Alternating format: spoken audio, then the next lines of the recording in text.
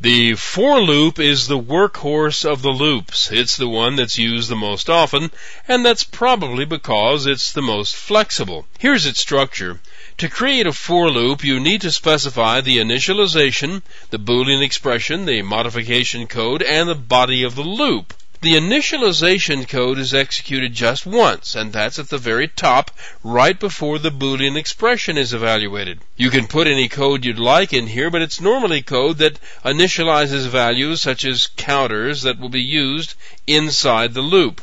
Now, as you can see, it's terminated by a semicolon, so you might think that it can only be a single statement, but that's not true. It can be any number of statements, but you separate them by commas and then terminate the whole thing with a single semicolon. This is actually not as strange as it may seem at first. The syntax came directly from C, and in the early C compiler, you could string statements together with commas and use a semicolon as a synchronization point. A synchronization point is when all computations are completed and all values have been stored away. With modern compilers and optimization technology, that's no longer a factor. We just have a shadow of its syntax here left in the for loop.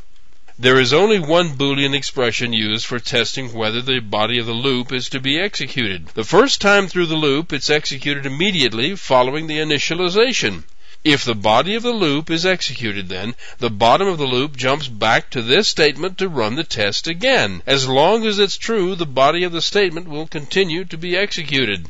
The body of the loop comes right after the test. If the test failed, that is, if the result of evaluating the Boolean expression was false, the body is not executed. Instead, a branch is made to the code following the stuff at the bottom of the loop, and things continue from there. However, if the test resulted in true, this code is executed and it drops through to the modification code that follows it. The last bit of code in the loop is the modification code. You can put anything you like in here also, but it's usually an update of the counters and such that get things ready for the next run through the loop. And just like the initialization code, you can include several statements here with all of them separated by commas. This is at the very bottom of the loop, and as soon as it finishes execution, there is a jump back to the Boolean expression at the top of the loop.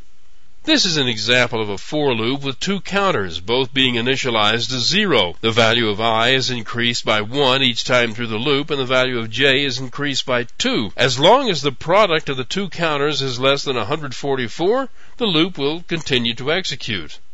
There is one special exception with scoping in a for loop. It's possible to declare a variable inside any pair of braces in Java and have that value exist anywhere within those braces. Now, this has been stretched just a bit with a for loop. You can see in this example that the variable named I is being declared outside the braces that define the body of the loop. Well, the variable is treated just as if it were declared inside the braces. That is, it exists inside the braces, but after the final brace at the bottom of the for loop has been reached, the variable named I has vanished. For purposes of variable scope, anything declared in the for parentheses are treated just as if they had been declared inside the for body braces.